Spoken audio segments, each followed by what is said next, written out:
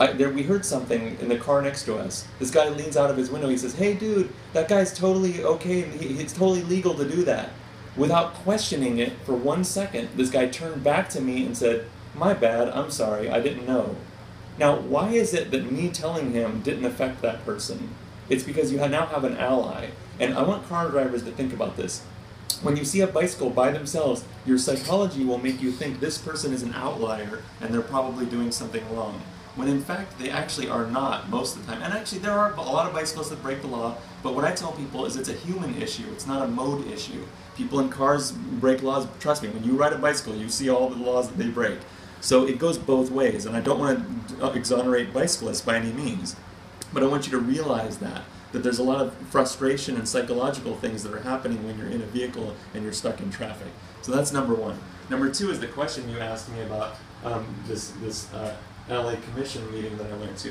So for about 2.5, 3 years, the city has been planning this mobility plan, the 2035 mobility plan, which increases the bus lanes, the bike lanes. They say the low-stress bicycle network, which of course I'm very excited about. And two points of contention, actually one in Chinatown, the district the council member in Chinatown, I think his name is Cedillo, and then also the guy Paul Koretz in Westwood, which is District 5. Those are the only two problematic districts because they claim that people don't want bike lanes. And now District 5, what they've done is they've said we don't want one on Westwood, and this is why this.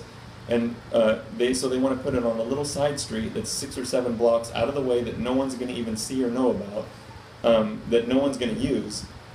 And although I'm grateful for them doing that, and I hope they do it because at least it'll be something for us to use, my feeling is they should put a bicycle 405 right along the freeway. There's plenty of room all the way up the pass. If you ever drive along Sepulveda, you look at all that real estate that's just weeds and dirt.